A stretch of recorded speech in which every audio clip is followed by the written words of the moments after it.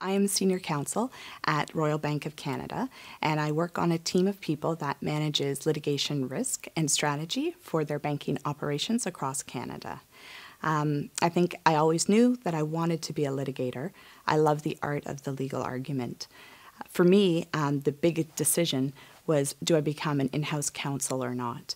And I wanted to do that because I felt that it would give me an area where I could become an expert and get a really deep understanding of a specific aspect of the law. At the bank, it's very collaborative in the law group. We get lots of different opportunities to work together. As a litigator, beyond litigation, I get the opportunity to work on product development or policy development. But in addition to that, I also work quite closely with our external counsel on the litigation files. So for example, there's matters where I'm going to be able to assist them with working on their verbal argument for court cases or their written argument and those type of issues that they have to face. The practice of law is very rewarding to me. There's opportunities where you get involved in big cases, and so you're able to shape the direction of law or to shape the direction of your company. So that's very rewarding in and of itself, but those are, few and far between. I actually find the day-to-day very rewarding as well.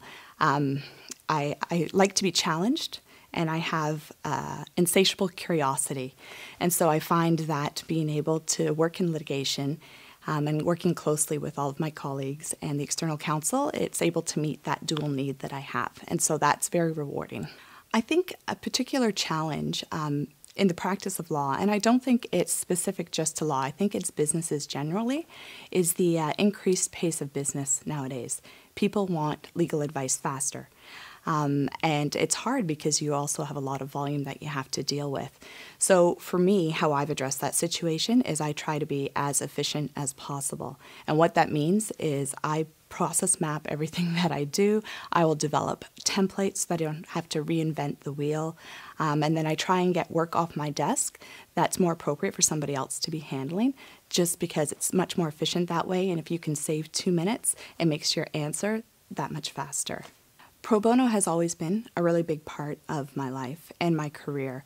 I think recently the most significant pro bono initiative from my end has been sitting on the United Way's law cabinet.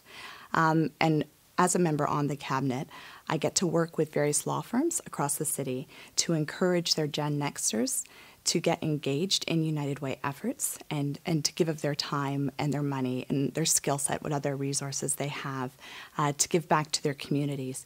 And I find that a very rewarding type of experience for me because pro bono is very important. I feel that lawyers have a very privileged role in today's society, but with that comes responsibility as well.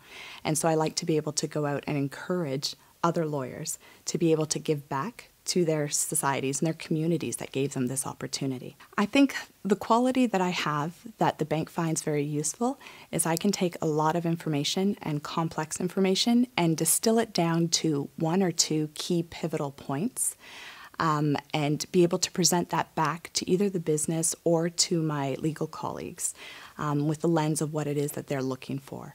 And I think that that quick analysis and being able to hone in on the important relevant facts is a great advantage to my company and to my practice as a lawyer.